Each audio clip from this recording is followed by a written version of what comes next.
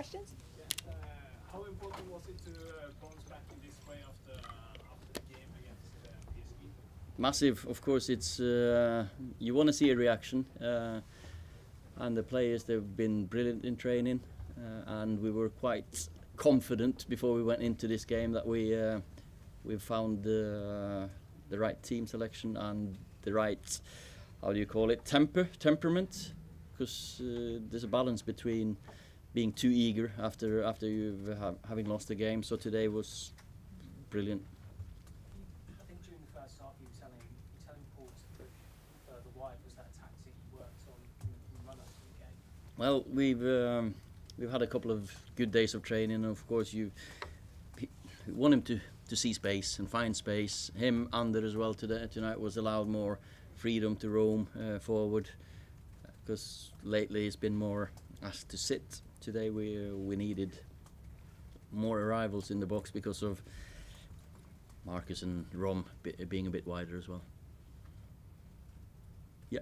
What can you say about Pogba's way of bouncing back after the difficult games last time? Well, he had a tough game against PSG, but I thought it was one of probably our best player then, but he had 2 or 3 players around him all the time. Tonight, great response. Of course, he's playing against one of the best defensive midfielders in the world with Kante next to him. But I thought today he found the spaces. We know he's one of the best attacking midfielders in the world. You know, he's got vision. He's got the clear view of. So the pass, the cross for Anders, goal, fantastic. Then again, he plays it out to Marcus. Then the way he makes up ground and gets into the box, fantastic. Ole, a few teams this season made a point of trying to stifle Jorginho in that midfield to stop Chelsea playing. Yeah. Is that something that you prioritise, something you looked at that other teams have done? Well, there's different ways of stopping a team, and they've got so many good players. So Juan did a fantastic job between the 2 centre-backs and Jorginho. He ran his socks off, and he stopped Luis when he had to, he stopped Jorginho when he had to, and he went up to Rudiger a few times. So I thought Juan's work rate was phenomenal.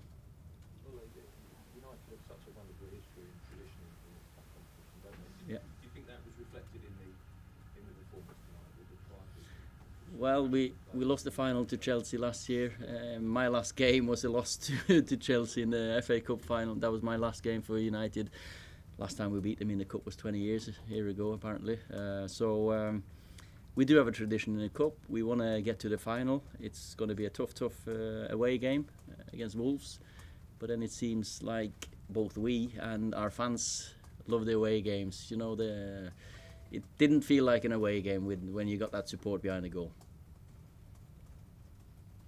Ole, how important is Ander Herrera in this team? We talk a lot about Pogba, we've spoken about Mata today. How important is Herrera in terms of his leadership on the pitch and, you know, popping up with the goal that he did today? His energy and tenaciousness is vital for us, and that's why he plays more or less every single game. He's got loads of energy.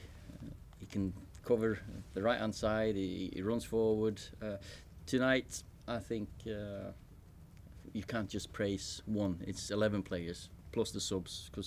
But Ander, of course, he's done fantastic. Do you think this result and performance has any greater significance than just success in terms of top 4 racing, just a psychological advantage at all? Well, we've just got to build on the positives tonight. We know we're going to play Liverpool next week, but Chelsea, Arsenal and us, we're going to fight about that 4th position. I think there's 3 good teams for that one, so I don't think that'll affect it too much. This was about getting through to the next round. Okay, guys, thank you. Okay, thanks.